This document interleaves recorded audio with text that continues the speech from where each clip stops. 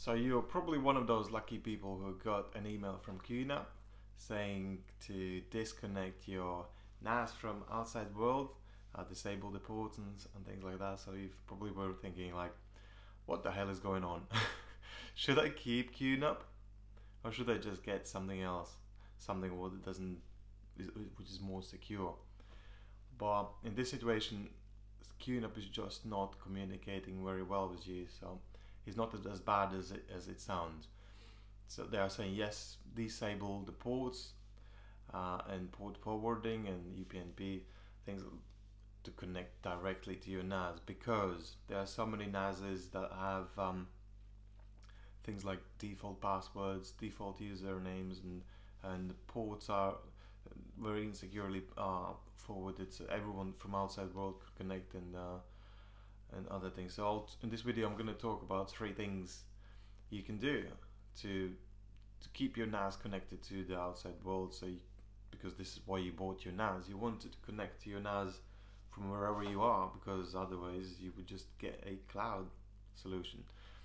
So the first thing to do is, if you want to keep it connected to your internet and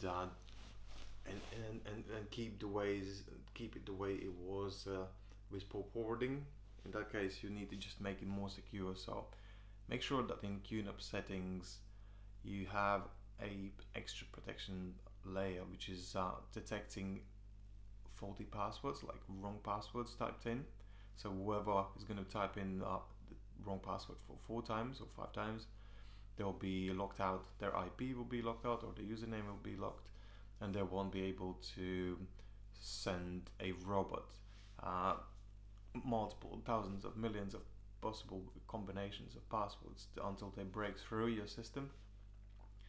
So that would be the first thing. The second thing is connect using QNAP, like a quick connect, is they call it CloudLink, because what that means is that they are enabling this connection between your NAS and their QNAP on server or multiple servers, which means that no one else could connect to the NAS, only their server.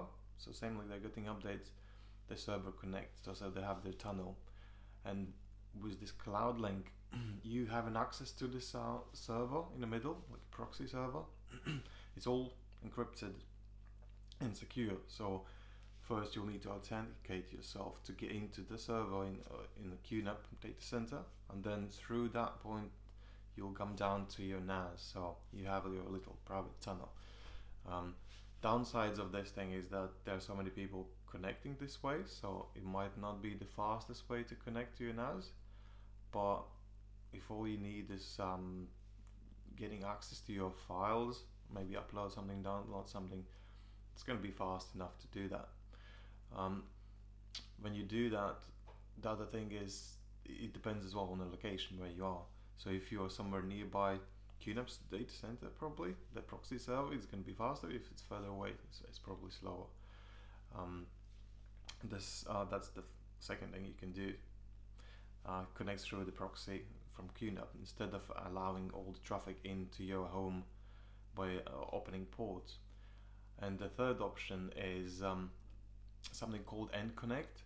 So you create a private tunnel between your NAS and dozens, if not thousands, of proxy servers in the world, which comes down to your PC or phone, whatever.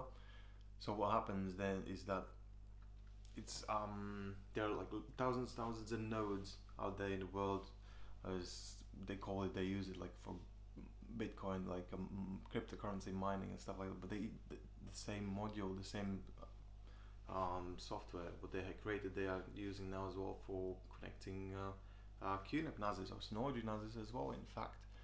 So that's what you can do. You can connect through those nodes. So what you need to do is you need to install a AndConnect software on your phone, on your PC. So before you'll be able to connect to the NAS, you'll need to link it to your phone. So the phone will be serving like a key, and then when you install a VPN app on your laptop if you want to connect that way. You will be using your phone to authenticate, so you create this little private tunnel.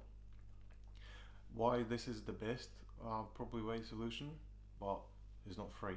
The same way I need to mention is that it's gonna be, you'll be achieving the best speed because there are dozens and dozens and probably thousands of proxy servers out there. That means that wherever you are, it doesn't matter, your speed will not be affected.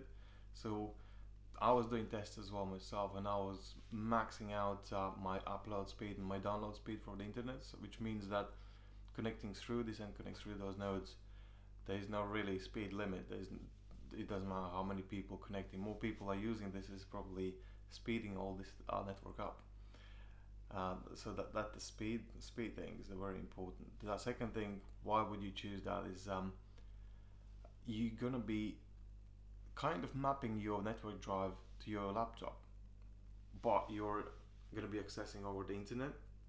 So if you would use QNAP or CloudLink to connect to your NAS, you would have just a link to get into their operating system in the web management system, so you could access those files. Or if you use your app, you could connect this video app or file app or music app through that link, but you could not use your NAS as a external drive, for example, as a network drive. So with Quick Connect, you create this virtual tunnel, which means that you will be connecting your NAS to your local network, or your computer to a NAS network.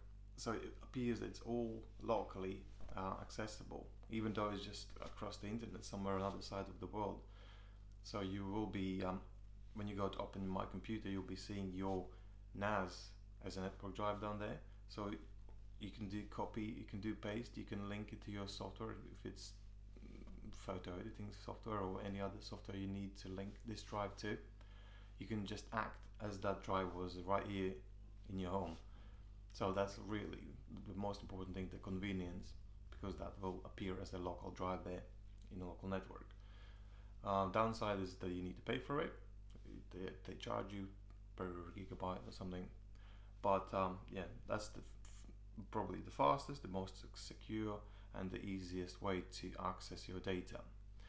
The second thing was using CloudLink, CloudLink, using a few of the proxy servers. And the first thing, if you still want to keep your ports open to your NAS home, make sure you don't have passwords, too weak usernames, default like admins and stuff like that, and you have some brute force protection in place.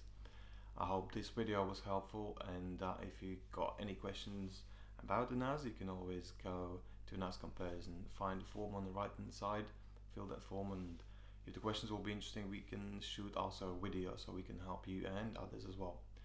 Cheerio.